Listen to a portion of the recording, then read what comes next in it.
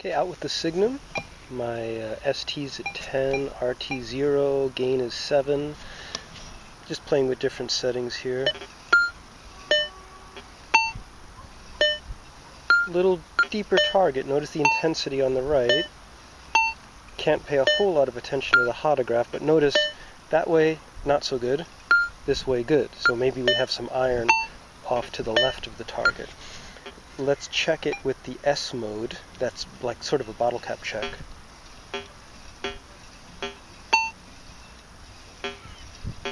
This is so strange. I'm telling you, I checked it and it was beeping perfect. And then I wait, set up the camera, and it doesn't work.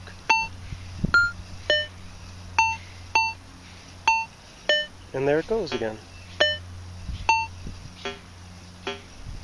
And it's gone. Okay, S mode off. Sounds good. Go to polyphonic program. Polyphonic seems more sensitive to iron, so bad sign.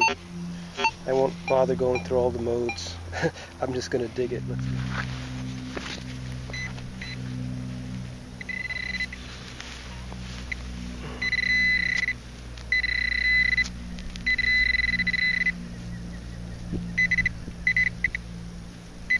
Coin. So that's not deep. That's 4 inches, maybe 5 inches, and it gave me that iron symbol a bit in there. As you saw, older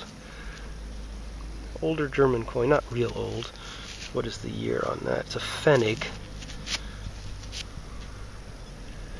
And the year, I think it's like 70s or something. Could maybe make that out. 1950, is that right? Let's check the coin.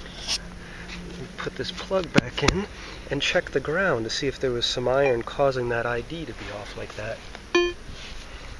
9, 10, 10, 13. Okay, so let's say roughly 10. Let's check the hole. Put on all metal, pinpoint. Nothing. Ah, there. Iron. I have it set really low to make it manageable. So the hole was full of iron. I'll say this machine is really sensitive with iron.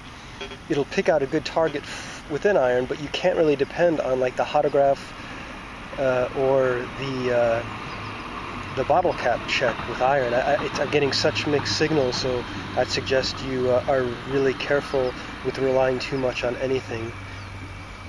Anyway, hope that was helpful.